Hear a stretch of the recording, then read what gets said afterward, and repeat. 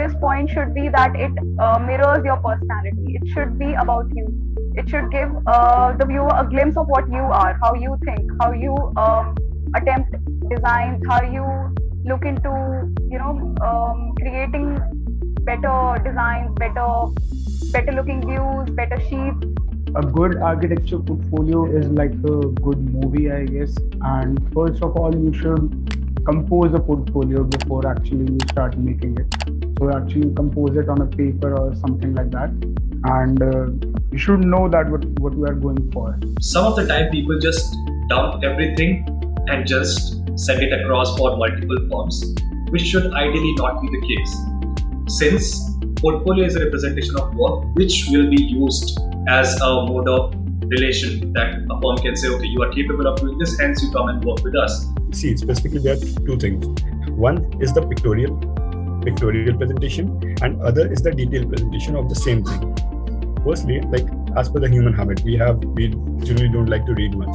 So the pictorial presentation that we are depicting is very much important in terms of sketches, in terms of the 3D models. If we can present them in a better manner, the workflows, the project flows, and the design processes. So if we can present them in a better pictorial version, and I think that is more eye-catching. Try to showcase work that is going to highlight the diversity in your skill set the best.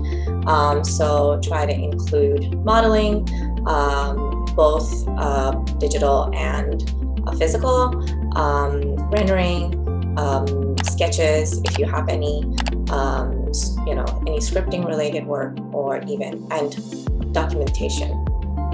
Projects has to be sorted out in a way that your work along with the requirement of the firm for that particular position should be taken up.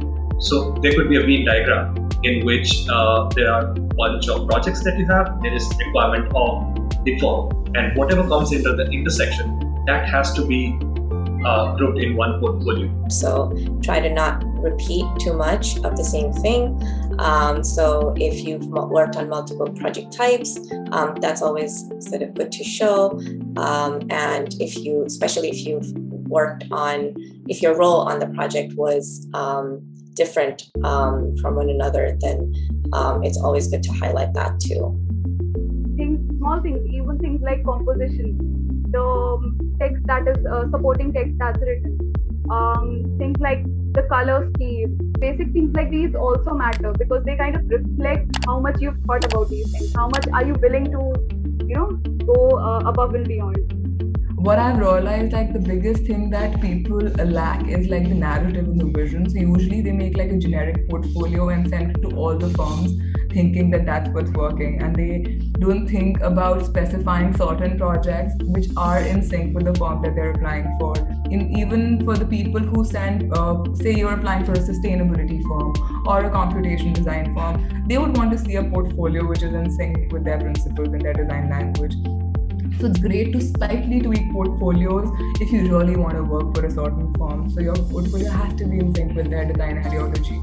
Some people have zero creative bent and they want to put all the technical stuff in. Some people are vice versa, and that I think always that creates like a gap for the people who are looking at the portfolio. So they would like to see like how you balance your portfolios among these three systems. That is like art, creativity, and technical understanding. So I think it's very important to be able to document your skills, meaning if you're good at diagrams, then your portfolio should reflect that. If you're good at technology, then your portfolio should reflect that. But I think overarching idea is that you should always have a narrative about yourself. What is it that you're interested in? Where is it that you want to take your career? And your skills should, kind of tie into that, so that when people see your portfolio, they can see that you're skilled, but they also understand your narrative. What is it that you're interested in? What is it that you will bring to the office? And I think that's the key thing that people look for before they want to interview you.